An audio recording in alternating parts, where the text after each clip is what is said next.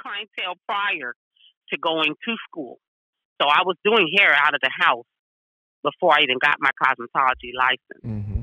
So when I went to school, when there, when there was time, when it came time for me to be able to do clients, my clients just end up coming to the school instead of me doing hair at home. And so I actually was in school doing hair like I was working in a salon. I had a full clientele. So of course, when I graduated and got my license, I went straight into a booth rental salon, and I had a full clientele. Now, you asked about having your own clientele versus walk-ins and different things. I never really had an issue with that because I always had my own clientele. The only time I had to really seek clients was when I moved. So I did hair 10 years in California. Then I moved to Seattle, Washington, and I had to build my clientele there. And I lived there for 18 years. And then I also lived in Texas. So I'm licensed in 3 states. I'm licensed in California, Texas, and Washington. Now let me stop you. Let me stop you right there. So you actually have to get licensed for those states in order to do hair? Yes. Every state you have to be licensed in. Now you don't necessarily have to take a test in every state because some states honor other states. Like California, Texas honored California. I didn't have to take a test. But when I went to Washington didn't honor California. I actually had to take the test in Washington. Okay. So let's talk. Let's talk hair, man, because I got mixed feelings when it comes to ladies' hair. Now listen, I get it. I understand it, but I seen this. Okay, so I did a video. I'm not sure if I think it's on my Instagram because I don't fuck with TikTok no more, but I think I did like a voiceover, and I was asking that I actually seen this young lady head full of hair. She went and got her hair braided down to put some hair on top of it. Listen, Fly Trucker, I'm a guy. I'm a guy. Just give me a clean cut and a lineup, and I'm good. But what's up with you with the ladies and the hair? Now I understand. Now after the Will Smith slap and the alopecia. I understand. Yes. I understand that females go through that, but I heard a meme that was said in Facebook. Guys call it just balding. Women has to give it a name. Well, it is an actual thing. Go ahead. I had quite a few clients. Well, I'm not going to say quite a few. I've had a few clients who battle with alopecia. And it's a serious thing. I totally understood. Matter of fact, when the whole incident happened, I understood because some women handle it differently than others. Right. Some are very sensitive about it. And I actually had some clients who were very sensitive about it. I had a client, I'll speak on one client. Hers was so bad that I had to literally glue hair onto her head every 2 weeks to make her a hairstyle. Wow. Because that's how bad it was. You couldn't cover it. I think, I want to say, maybe in the beginning stages of it, we were able to cover it. But then as it worsened and spread it, we weren't able to cover it. And then so we had to do methods to cover it so that she could be comfortable. For a woman, that whole hair is a woman's glory. That's just not a saying. That's real. That's for real. So I understood, and for Will to react, even though I don't agree with the way he reacted, but for him to react in the way that he did, there had to have been some backstory to that. Yeah, pretty much. for her to have to cut her hair off the way she did, and I never actually saw any of her posts or anything with her expressing how she felt about losing her hair. But for him to react like that, it had to have been something serious. Now, and I know firsthand about women who are sensitive about that. Now, as I was saying, I seen the young lady, put hair on top of her head, and I'm like, and I'm scratching my head like, yo, you got hair. Why are you putting hair? And then, a couple of females in the post came in and explained to me why it was done, but I still, me being the guy the way I am, I still didn't understand it. But I understand if, for women that has a condition, like seriously, right, on a for real tip, right, you want your hair, you want to feel pretty, you want to feel confident, and the hair gives that to you. But for the females that don't have a condition, that don't have a condition, that don't have a problem, that do have hair, but you just you just go, you choose to you go and braid it down to the fact that it's tight on your head, and then you choose to put the glue on and all like that. The Fly Trucker, let me ask you the lace front, right? Let me ask you this. Do the chemicals of doing that all the time, do that really have a reaction? If you do not, first, it can. Let me say that. It can. If the person who is putting it on your head does not apply it correctly, and if you as the client are not keeping up with it, yes, it can. And I mean that by, so people frown their nose at relaxers. Relaxers, first of all, was not designed to make your hair bone straight. Relaxers were designed to relax the natural curl pattern and to make your hair more manageable. The rest of it, the blow drying and then the curling or the flat ironing, that's where you get the straightness from. If you've left that chemical on that hair so long, to make it like a bone straight, you've killed pretty much all the bonds on the hair. Okay. So now you go and you apply all this extra heat to it. What do you think? You're weakening your hair. Yes, the chemical will weaken the hair. That's why it's not designed to be left on that long. It's only designed to relax the natural curl pattern for you to be able to manage your hair. Then when you go and you blow dry it, that's heat. Then you go and you apply your curling agents, whether it's a curling iron, flat iron, that's even more heat. So yes, if you don't do it correctly, it can break, that your hair will break off. Yes.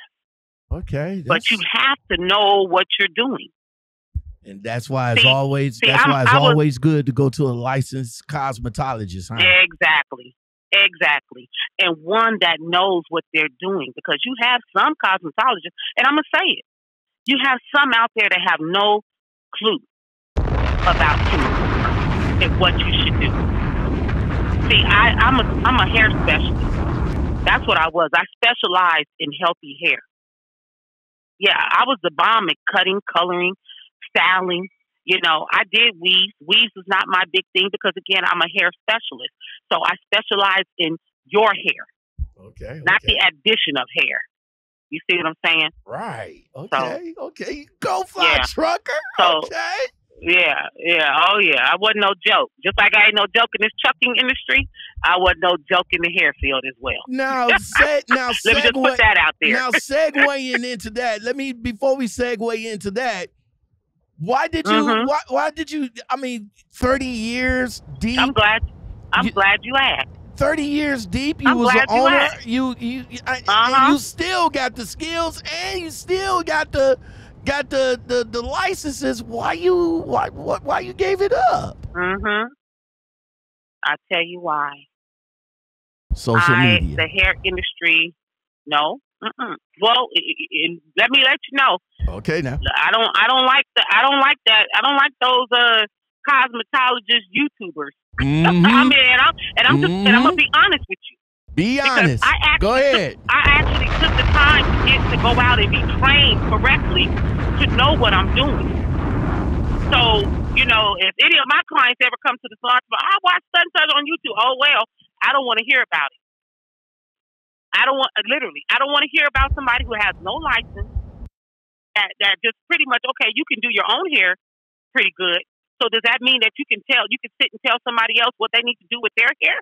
Their hair ain't even like your hair. You know what I mean? You got two different textures of hair, you know, two different curl patterns of hair. So how do you feel that that you can go on YouTube and tell somebody else what they need to do about their hair? And I'm just being honest. I'm not trying to offend. I'm not trying to offend anybody. I'm just speaking the truth. And this is how we cosmetologists feel, because we took the time out to get educated and licensed to know what it is we're doing. Okay? So I'll speak on why I retired. You spoke on the young lady who went and sat and got her hair braided, got a head full of hair, and got it braided down to throw on a wig or whatever the case. Right. That's one of the reasons I retired. The industry has changed. You have very few people now who actually go to the salon and get their hair done on a regular basis, and that actually cares about the upkeep of their hair. It's to the point now where people just, you know, society is just so fast paced. You know, let me just go get this wig out the closet. Let me pick one of these 25 wigs that I got sitting in here out the closet and put on my head and get going about my business, instead of taking the actual time to go get your hair done. And I'm going to speak on the cosmetologist as well. I ain't going to leave them out. Go ahead now. Okay. So, yeah. So you rather put one of 25 wigs on instead of going sitting and allowing, man, let me tell you how precious it is to be able to sit back and allow somebody to massage your head, to shampoo your hair, and to give you a conditioning treatment. Their scalp massages, the man, it's wonderful. Do you not deserve that? We raising kids. I feel good right now. We taking care of husbands. Man, I'm trying to tell you, we raise kids. We take care of husbands. We take care of the household, and we out there working. Do you not owe it to yourself to go sit down and allow somebody to pamper you? Man, hey, that's the best feeling in the world. But let me get on this. I'm going to touch on this as well. A lot of the times that people have to sit in the salon has also caused people to stop going to the salon. Yeah. There's no reason that the stylist should be overbooked, where they're sitting in there hours and hours and hours and hours and hours and hours at a time to get their hair done. I get it. And I also have to say, hey, I fall victim to it myself. Not that I overbook, but because I normally book on the hours. So if you book a client, you only getting a shampoo and style, that's pretty much your hour. But if you're getting anything extra, whereas, you know, chemical work, color, cutting, you know, anything extra, it's going to take extra time. I didn't book for the extra time. I have to say I didn't. And a lot of times my clients don't know what they need, because they come and they sit down and they entrust me. I know what it is they need. So sometimes you don't know until they come in, that you need a touch up, you know, or I need to clean this cut up for you, or it's time for a color. Sometimes you don't know until they come in. So therefore, that's taking up extra time, and that's falling over into somebody else's time. Okay. But a lot of time I would do, I'd feed my clients.